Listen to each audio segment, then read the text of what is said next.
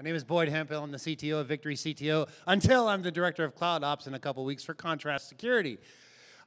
This is about complexity and a cautionary tale. I was inspired by Paul and a couple of the design talks last week. I was inspired by Matthew and the chaos talk. I was just inspired again by Dan. We are running towards Kubernetes and microservices, all because we reason about microservices as self-similar things, okay? We're looking at these systems and we're saying, hey, they remove complexity from the developers and make them go faster. But one of the things that we're not doing is we're not asking questions about what that means. For example, are the developers the slowest group in the value delivery chain? If they're not, why microservices? Why take the pain? If they are, what are the consequences of a microservice architecture? We've heard about observability. We drill down and we notice these self-similar complexities in the first level of these details, right? Microservices are just teeny monoliths and they just talk to each other. That's true, insofar as it goes. But the irony is, clearly we understand what's happening here, right? No, we just hand-waved communication. There was an entire talk on using Kafka just a little bit ago up here. Oh, because Kafka's easy. This is intellectual laziness on all of your parts, and mine as well. Okay? What we do is we hand wave, we use the agile method, and we say, we're in such a hurry to join the cargo cult and write the code that we'll just iterate. And what we forget is the standards that Luke Sneeringer was talking about. We need those ahead of time. Okay, so this is Cantor dust, another kind of fractal, if you recognize the Mandelbrot said earlier. I assert that complexity is rarely removed when we make these leaps forward. Rather, it is displaced. And folks, it's coming right at us, the operations people, because we don't have the observability we need. This alone is just a time series. We have the monolith, we decompose it. There are two other dimensions here. There's time in the decomposition, and there's all the communication paths. In reality, models really are simple. They are, by definition, less complex than reality. So you have Cantor dust, easy. I can understand a Sierpinski gasket. I can understand a Menger sponge. But that last one, a percolation set that actually models reality, that's hard math, folks. That's, again, is an example of intellectual laziness. We as engineers, we tend to just say, oh, yeah, I got that. Let me start coding. But why are they doing it?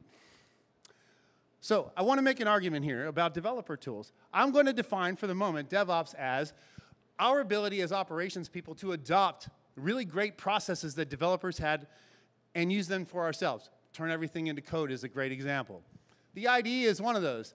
Developer tools have evolved for decades.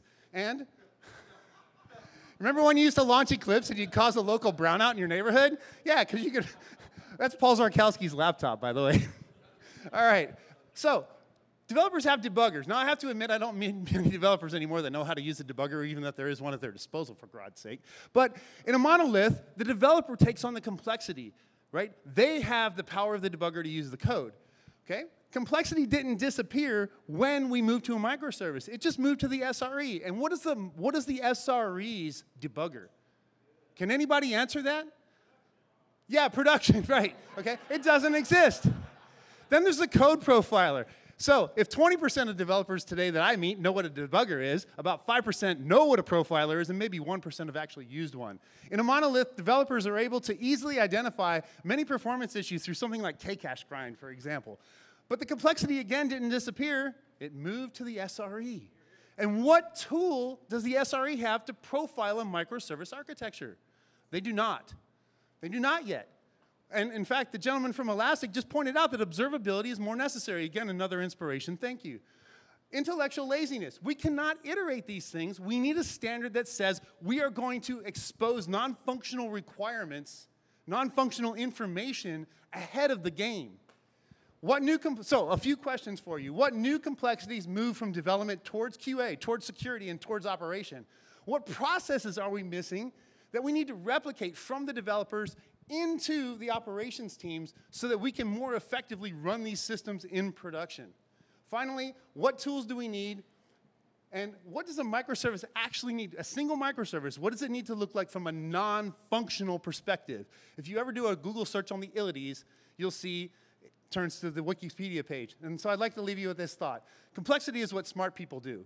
Simple is what smart people who are responsible for the outcome do. Let's strive to simple.